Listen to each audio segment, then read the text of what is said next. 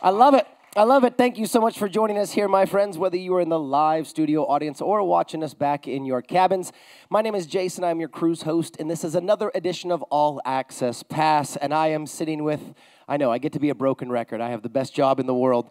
I'm sitting next to another absolute musical legend here next to me. This man, there's not a lot he hasn't done, but we're going to dig into it a little bit. Do me a favor, Mr. Felix Cavaliere. Well, great to see you, my friend. It's good to see you, brother. It's been a minute. Yeah. First and foremost, how you been? You been good? I've been good. I've been good. I've been healthy. I've been happy, and I'm so happy to be on board the ship. Yeah. Let me tell you. You, I want to ask some history questions, but before we do, I want to ask a very general question. You are always, in my experience with you, you are always upbeat. You're always positive. You always have a very strong outlook. I have yet to hear you in a negative tone. I've yet to hear you frustrated or angry. And I know we all have those moments, but you and I have spent a fair amount of time together at this point. We've done a lot of interviews. And why? How? What do you do to stay so, not pissed off? Well, I mean, we did our yoga class today, and that really helps me. You are a yoga guy. Yeah. And then the other thing is, seriously, look at these faces. Look at these people out here. How could you be sad when you got people like this that smile at you every time they see you in the hall? This is it's a blessing, and if you're aware of that, you really appreciate it. I appreciate you guys. I really do. You can clap for that. Yes. That's all right. That's you. I admire that. I admire when people stay true to themselves and stay humble. It'd be easy for someone like you who has a laundry list of accomplishments. I mean, starting with the Rock and Roll Hall of Fame and then moving steadily down through 3 other Hall of Fames and all the top 10s and all the number 1s and on and on and on and on. It would be very easy for you to probably, you have every reason to be arrogant. You have every reason to be not a nice person about it, but you don't. You aren't. Well, seriously, that's part of what I learned from my teacher, my guru, was humility and loss of ego. But seriously, it is these people here that the reason I exist and on the what do we call the musical world? I mean, so we appreciate everybody, and I think there's a lot of stories I could tell, but let me just sum it up by saying that thank you all, I appreciate it. Yeah. I'm still trying to get him to say something negative, but he never will. He just never will. Well, I do have a headache. You are well known for having, though, a stance on peace, love, happiness, and positivity. Have you always been like that, or was that when you got into yoga you found? No, I think I've always been like that. I think that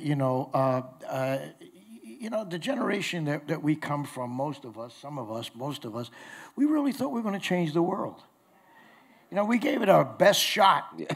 We obviously, well, I don't know, we changed something. I mean, we changed water beds and stuff like that, but I think health food came in when we were doing our thing, and, a lot of things positive. And then, I think, not to get a little negative, but I think what happened was called drugs.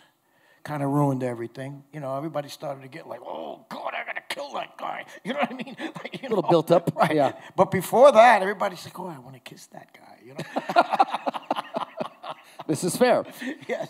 Okay, so let's take a walk back in history a little bit. Let's walk back to the early days of Felix. How did you get into the piano, organ, keys, et cetera? How old were you when you started, and what brought you down that path? I was 5. 5 years old. Yeah. And I'm not sure. Like, I think my mom, saw some talent, and I think it was pretty much a general thing where you would sign your kids up for piano lessons. Sure. Yeah.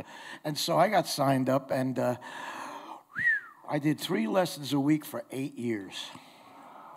It shows. 3 lessons a week for 8 years. And I remember, like, when we had a piano in our living room, so my mom would have guests over, and they'd say, "Oh, Felix, would you play the piano? Would you play?" And I hated that. I said, "Oh, God." So, I'd say, "All right, oh, okay, and I'd go start playing, and they'd start talking. As soon as I start playing, so what I would do is I'd get softer and softer. I stop, and they realize he's not playing anymore. So I had fun. Yeah, you have to. And when did you realize music is what you wanted to do? Oh, well, that's many years after that. I wrote this book, which I put this in it's a great book. Basically, I was in college. I was actually in pre-med, and I started a band in school. And everybody really liked the band. We were doing well. We took a job in the Catskill Mountains. I don't know how many of you remember Catskill Mountains. Catskills. So Catskill was like the celebrity cruise of of those years. Everybody went up there. It was all these hotels and comedians. Well, I was part of the house band at this place called the Raleigh. Yeah. The Raleigh. Wow, how about that? And again, like Celebrity Cruise, Flower Power, those people came up there and they rocked. They had a blast all summer.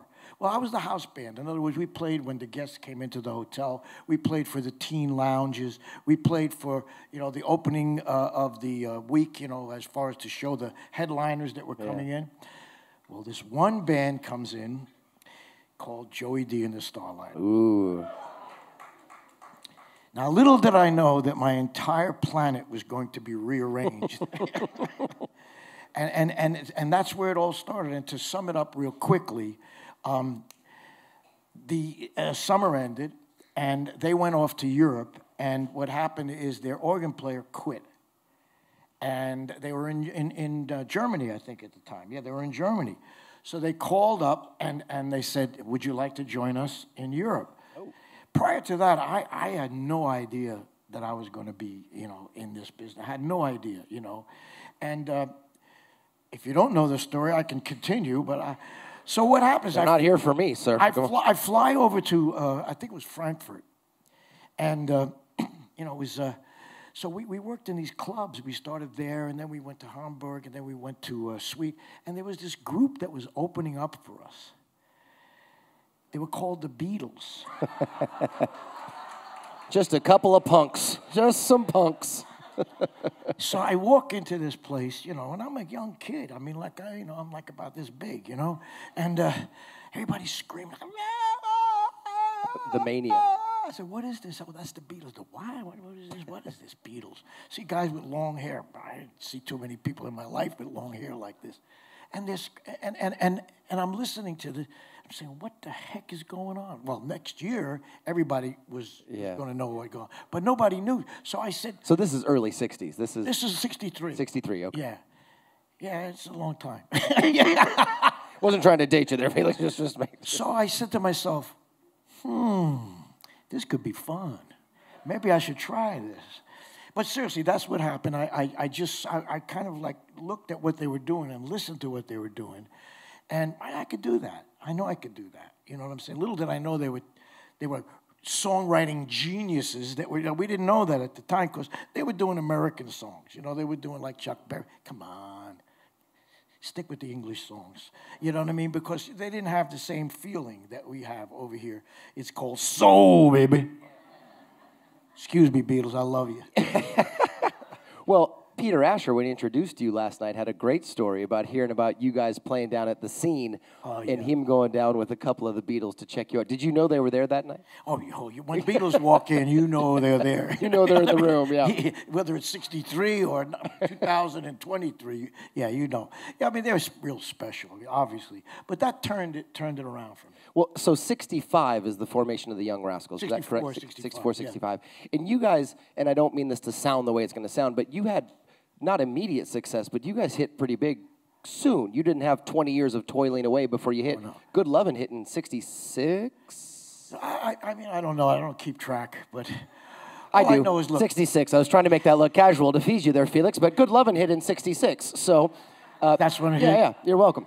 You guys hit pretty fast with a number Very one. fair. Well, here was my plan. You know, since seeing these guys, these Beatle guys, I said, how about if I put the best singers I can find, the best musicians that I can find together? And that's what I did. So we had a record deal in 6 months. Yeah. Which is pretty Which is rare. incredibly fast. Yeah, that's... So, you know, God was good to us, and we were good. And so basically when we started out, you know, like, and then I guess Good Lovin' came out in 66. 66.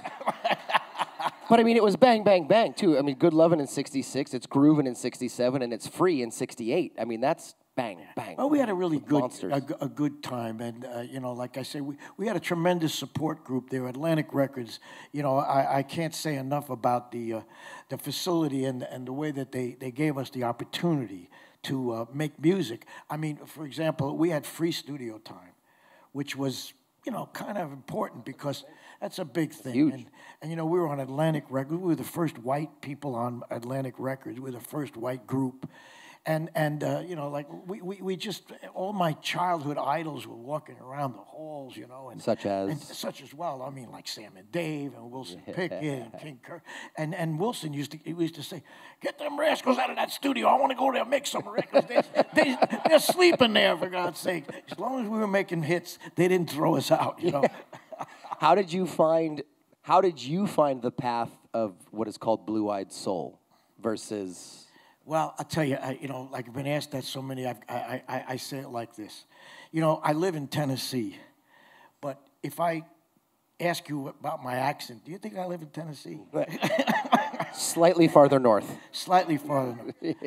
Yeah, so basically it's the same thing as my accent. In other words, when I'm doing a song, I think I'm doing it like, you know, I don't know the right word to use, not blue-eyed soul people. How's that? Yeah.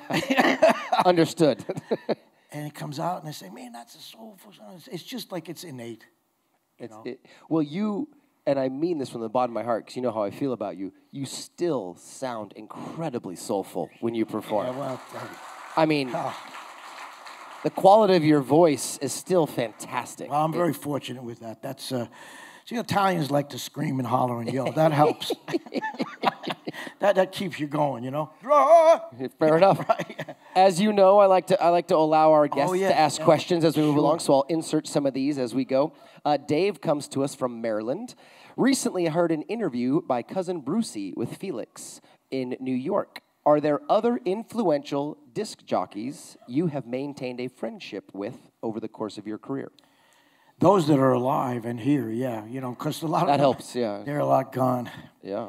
You know, disc jockeys are kind of a thing of the past. You know, I mean, it's kind of a shame. In the old days, disc jockeys had a tremendous amount of power, in which they could actually play music that they liked. Yeah. Now it's a corporate decision what gets played. Sure. And so the disc jockeys kind of have faded a little bit, you know what I'm saying? But in the old days, we had Murray the K, you know. I don't know if you remember Murray the K, but, and we had, there was so many guys. Blavitt up in Philly. Blavitt in Philly. God. We're losing a lot of those guys.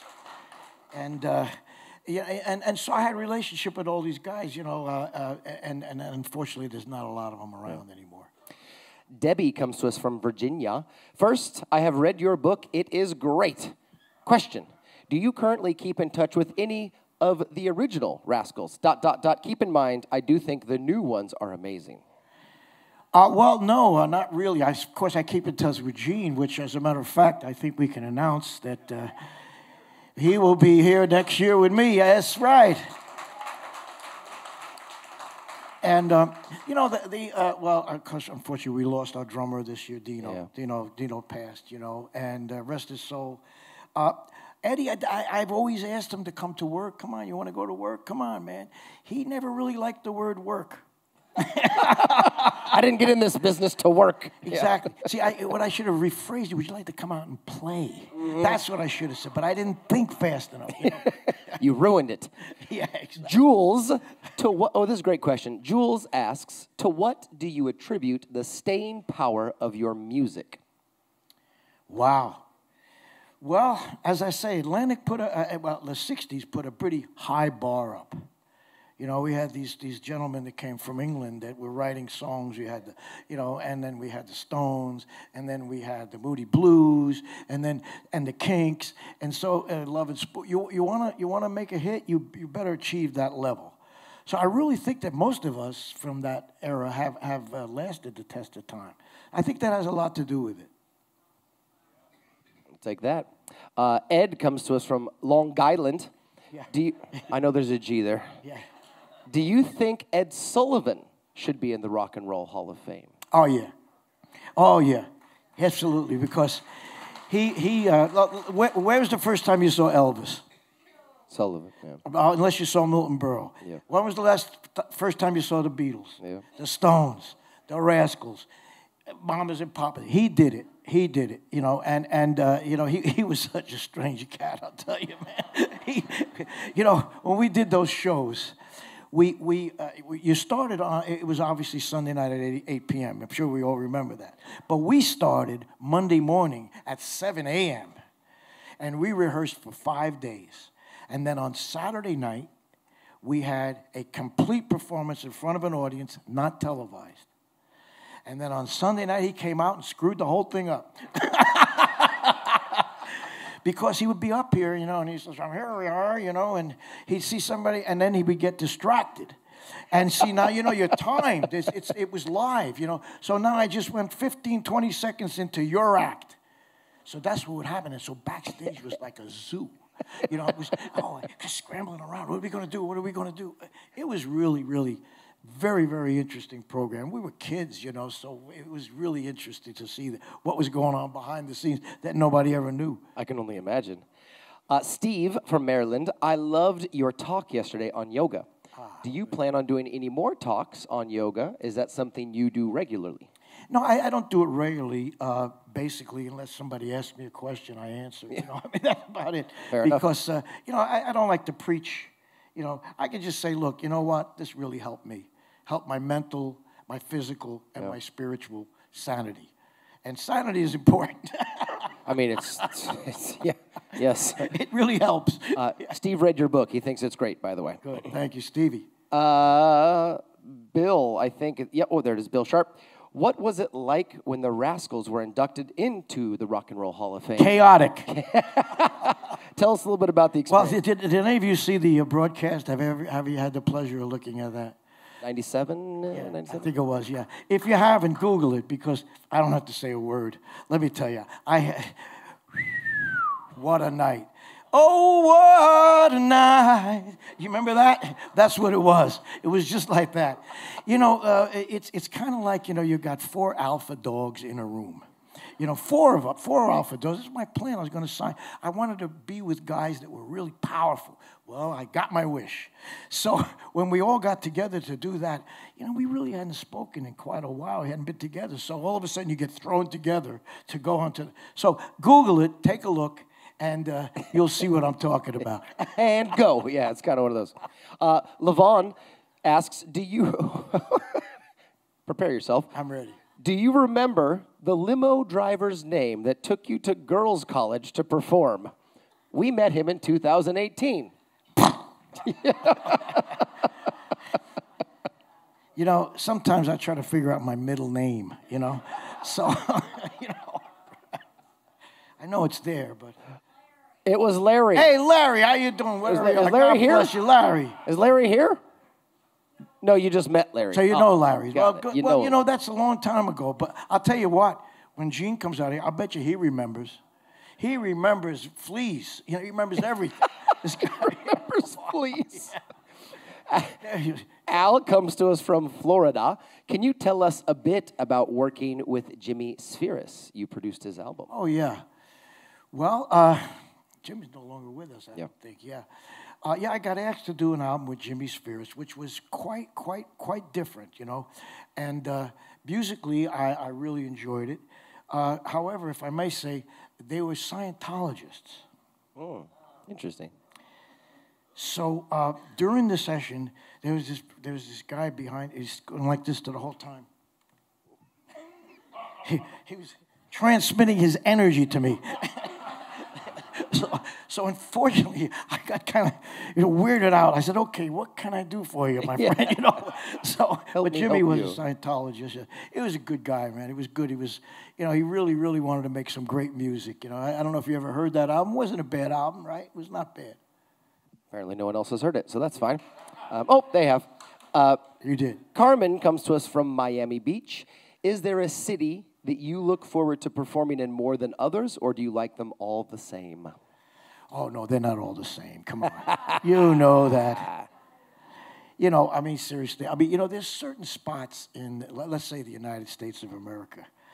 Come on, we're guys from the East Coast. We go down to Miami. Come on. Come on. We fell in love. You go to Los Angeles. Come on, And then you go, okay, I'm going to go to Bismarck.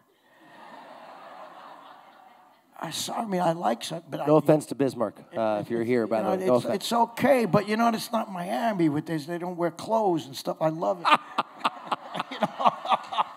It's too cold for it up there. Cold, exactly. What you've played all over the world. I mean, you've played everywhere. Just about. Is there any place that I love asking this question? Is there any place you got to that shocked you in terms of how intense the response was? Intense was Tokyo. Yeah, Tokyo. People always say Japan. Well, you know what? Because first of all, they're really a nice people. I mean, seriously, they don't take tips. Can you imagine that? No tips in Japan. They just really, first of all, they appreciate you coming all that way. That's number one. And they let you know that. They say, thank you for coming here. They love the music. I had this guy come up to me one time while I was working. He was like, I want to be your son. Take me home with you. It's so cool. It's so cool. They're just really nice. They love the music, man. They make these little CD packages. Yeah. There, and they buy every album come up, for singing. They really, that's fun. A lot of artists say Japan. A lot of artists say Japan. Yeah. And they say it's fascinating because you walk out and it's a very stoic crowd. It's a very stoic crowd. But then once the music hits, they know every word. They remember every word. They get excited. But it starts very, very stoic in the beginning. Really excited. It's an interesting place. One of the things about it is, every clock over there is exactly the same. They are perfect on time. I mean, seriously, it's a little different from the United States. Just slightly different than us, yeah. Roy, who comes from Atlanta, we kind of talked about this a little bit. How did your early piano training impact your music later? Well, I was ready to go. I had my ducks in a row. I knew what was happening, and it's very important. A lot of people start, they just learn how to play, and they don't get the theory. And the further you want to go in any profession or trade is the more you can educate. And I'm a strong advocate of education. In my case, music and pre-med. Yeah. Diane comes to us from Jacksonville with the advice of, quote, play more fast songs. I love it. Are there specific hits you would associate with that advice? Yeah, sure. I mean, like You Better Run was fast, and Good Lovin' was fast, and Come On Up was fast, and,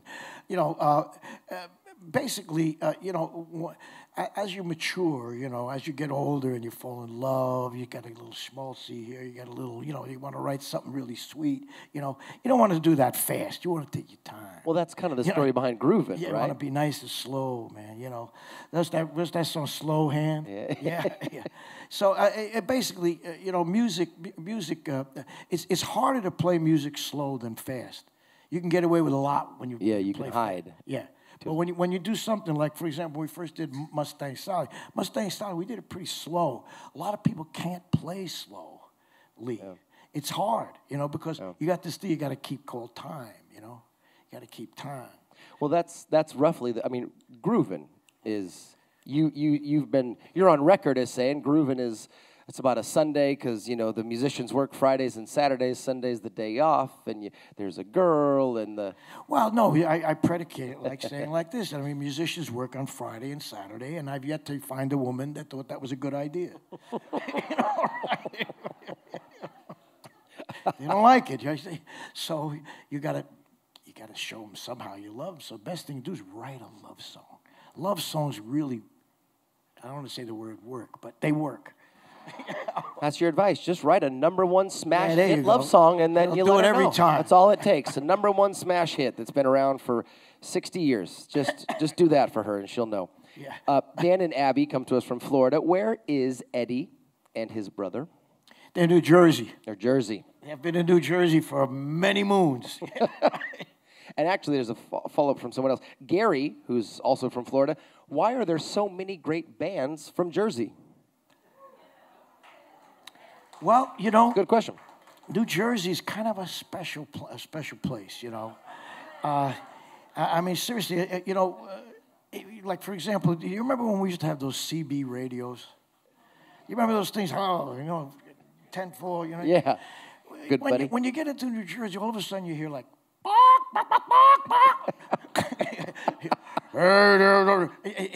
oh, you just went over the bridge. I get it.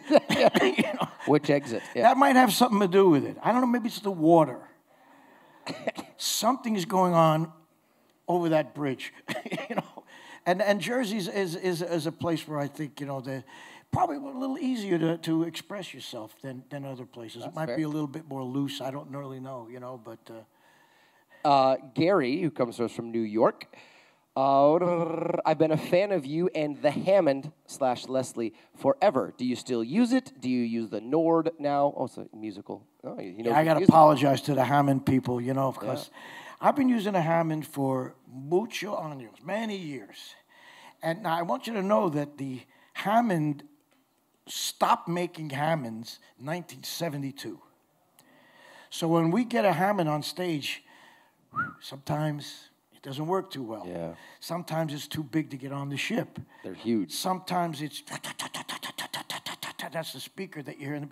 So we've come up with new things. See, I always say that the chiropractors love me because I was on the Hammond. That thing weighs 500 pounds. It's a monster. Know? So there are new things. No, I only use that Nord because that's what they put in front of me this trip, you know. But my friend from the Ides of March, Scott is a Hammond dealer. He hasn't spoken to me since I got on board.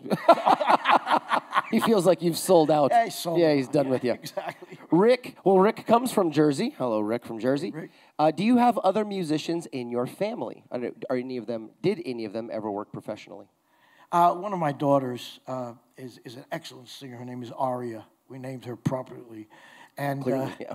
so she is. And, you know, like I say, I think she's got two children, and I think she's better off having the kids than coming into this wonderful business. This is a business, that's for sure. Rick also wants to know, in your travel party, how many are there? Who all do you travel with when you travel? Well, we travel with our musicians. We've got a bass player, a guitar player, a drummer. We've got another keyboard person, and we carry normally a sound guy and at least one road manager. You know, somebody to help us out to find our room at night. You know, which way's fore and which way's aft? Yes, exactly where you have to be. But we got a pretty tight ship. We run well. And how frequently do you? This is a rude question, Felix. How frequently do you reevaluate the band, and how long has the current group been together? Wow, we've been together quite a while, with the exception of one or two of the guys who, you know, are busy, so we don't. We've been together like 16, 17 years. The three of us, and it sounds like it, which is great. You know, I mean, I really appreciate that because you know, there's a loyalty factor that I don't know if that exists anymore. You know, I mean, people jump ships and go to different jobs, but I had a great bunch of guys. Most of us live in Nashville, Tennessee, and that's like a place where, you know, most musicians will go because there is work. You know, so I'm very lucky to have them. Out of curiosity, though, you came up in a time and you found your fame in a time where you really had to work to achieve it. And I don't mean to say that newer artists don't have a work ethic by any stretch of the imagination, but the work ethic was different then. You couldn't just go on YouTube and have 10 million people see you overnight. You had to work the Catskill circuit. You had to work all the circuits. You had to take the bar jobs and the gigs. Do you attribute that to some bands having a different cohesiveness in terms of well, you see, the thing is, seriously, a lot of kids today, they sit with a computer and make music. Yeah.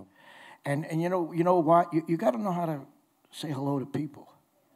Because when you start out, they're even closer than this.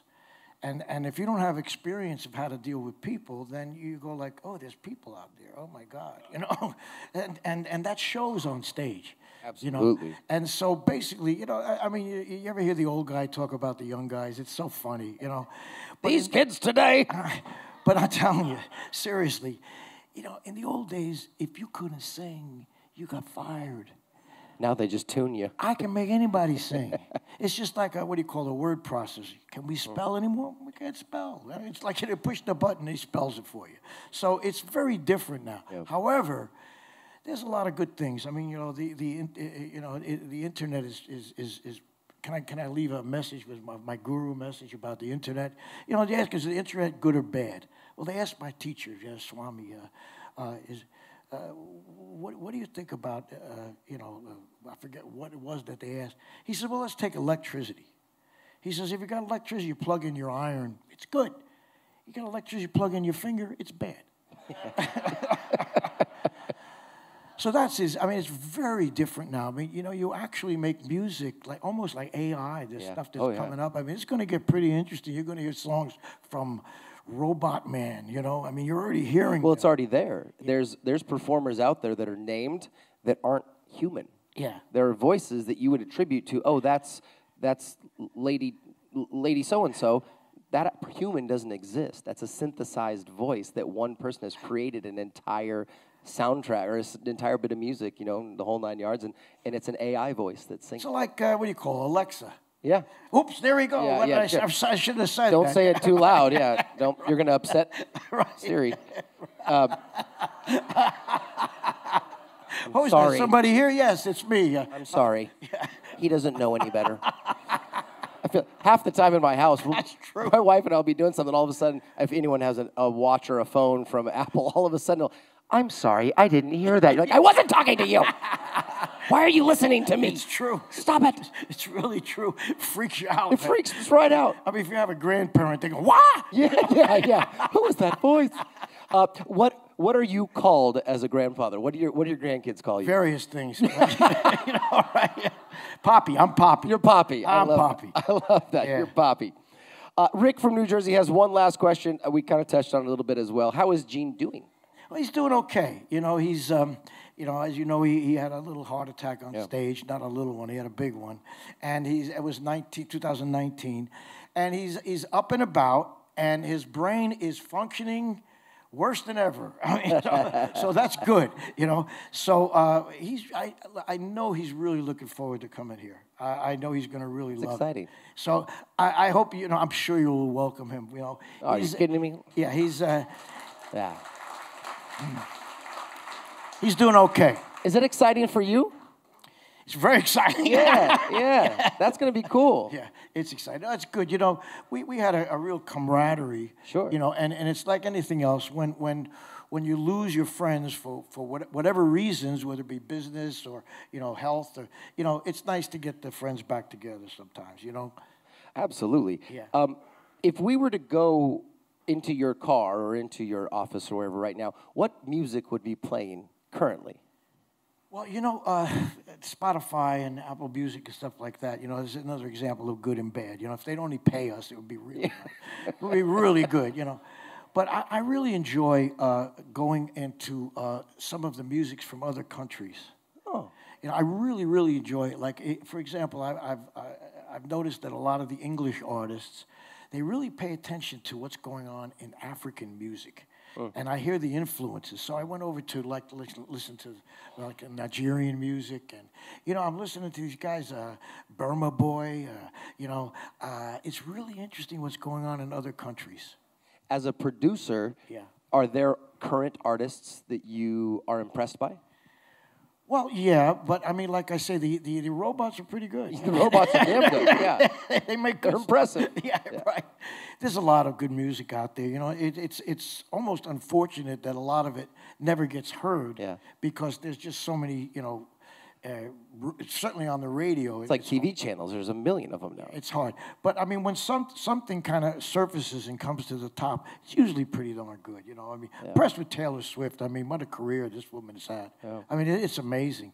I also like the fact that she stands up for things, you know, which is a lost art People just shut up and let everybody do what they want now. You know, I don't like that. You know. Valid. Yeah. What is next for Felix Cavaliere? When we leave the cruise, you're obviously leaving us tomorrow. Yes, right? I am. I'm sorry to say I'm out of here. Yeah. And that's okay. My buddies are coming on. You do. A lot of good artists are coming. Yeah, so you guys will have a blast. I finished an album during the COVID years, and I'm putting that out. It's called Then and Now. And we're just trying to get it pressed into vinyl so that, you know, those people can get Vinyl. it. Yeah. Yeah, very cool. Yeah. A lot of people like vinyl. Vinyl's coming back. It's coming back. However, trying to get one pressed is not coming back. That's not yet. So we've been on a little bit of delay. And then I want to do another one, and another one, another. I don't want to stop making music. I would rather, you know, keep my brain alive by making new ideas come to life. Do you write a lot still? Yeah, so what I did with this album is I took Then and Now. I took 5 songs that influenced me. You know, and I got Ray Charles in there. I got, you know, Benny King in there. And I re-recorded those. And I wrote 5 new songs to kind of show that influence. And we had a ball because, first of all, you know, good songs are good songs. I don't care who wrote them. So we had a really good time with this. Are there songwriters that you've always looked up to? Oh, yeah. Yeah. I mean, a lot of them are like, you know, like, they're in that Hall of Fame over there, you know what I mean? It's so really, I mean, we just... So are you. You know that, right? I know Okay, that, I'm just checking that you're... I mean, we just lost Burt Bacharach, but he and Hal David. I got to know Hal David. Come on. How good can you get? I mean, seriously. You know, and of course, my man Billy Joel. And of course, you know, Paul and John. And not too bad, not too shabby. Elton, how about Elton? You know, I mean, come on. These guys are phenomenal. Reg, yeah. We had the Hollies on last week, and they were talking about their early session years, and Reg, Elton, was their session piano player in all their early years. So it's amazing how when you go back and you start to talk about artists from that era, how many connections there are to people that became hugely famous later. Did you work with any artists back in the day that then became something bigger later on? Well, you know, I mean, they were pretty much big, you know, when we got there, you know. But when I did this book, I don't think we printed it, but I did a page of all of the people that I've been on some sort of a show, television show. I was on a boat in a television program with Bing Crosby. How about that? Seriously, we go back there. Andy Williams, you know. Oh man, we just saw that all these people had television shows in those days, you know, and it was just really fun, you know. Perry Como, and then you get to the modern guys, of course, you know, the Kinks, and you know, it's really interesting. You know, Jerry Lee Lewis, you know, all these people. And I had the pleasure one time. I did a golden anniversary for CBS FM, and all of the '50s groups were on it. All of them. You know, so I was on the stage with the Harp Tones, the Moon Glows, you know, Flamingos. So I really enjoy the people that I grew up with. Obviously, you have a lot of musical influences. Was there someone that influenced you in terms of their stage presence and their interaction on stage? Well, you know, that I really had to learn, you know, because I was mostly embedded in the musical part of the world. You know, I didn't really. And you got to break out of that to be a performer. If you're going to jump in the front of a band, you got to learn that. You know, you got to learn how to deal with human beings. You know, which is interesting. See, I got a machine over here. It's very nice. Yeah. I enjoyed that. But then, hey, so I like to interact with you all. You know, I feel like I know you, and you feel like you know me. Correct? Yeah. And that's the feeling that I try to permeate when I go on stage. And I try to tell the younger people, like, look, these people are here to see you. There's nothing to be worried about, you know, unless you stink. Then there's a lot to worry about. Then you got to worry. Yeah. How many dates do you have this year coming up?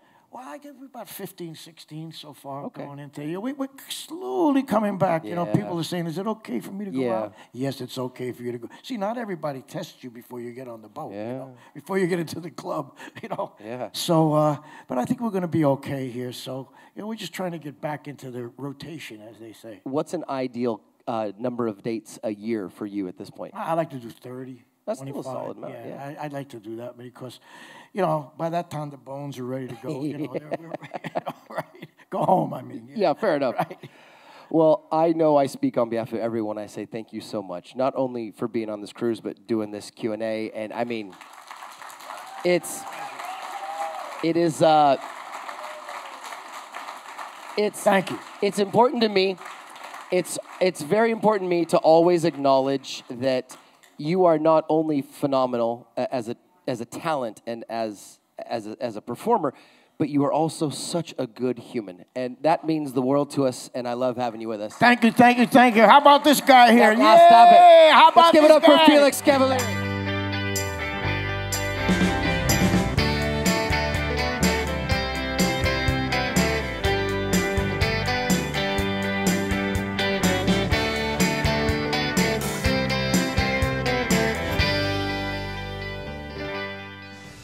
Join us for another trip back to the 60s on the 2024 Flower Power Cruise. Our lineup features the legends of the Love Generation, including the Rascals, Tommy James and the Shondells, John Kay of Steppenwolf, Randy Bachman, founder of Bachman-Turner Overdrive and the Guess Who, the Moody Blues' John Lodge, the Family Stone, Gary Lewis and the Playboys, the Grassroots, the Buckinghams, the Box Tops, the Cowsills, the Vogues, cruise host Peter Asher, A Spoonful of Love, and more to be added. Get to know the artists at interactive events, including Q&As and panel discussions, game shows, and more. Plus, travel back to the era of bell-bottoms and tie-dye during nightly theme parties under the Caribbean stars. Departing from Miami March 21st, 2024 on the luxurious Celebrity Summit and making stops in the beautiful ports of San Juan and St. Croix. Flower Power Cruise sells out each year, so don't wait. You don't want to miss the next grooviest trip at sea.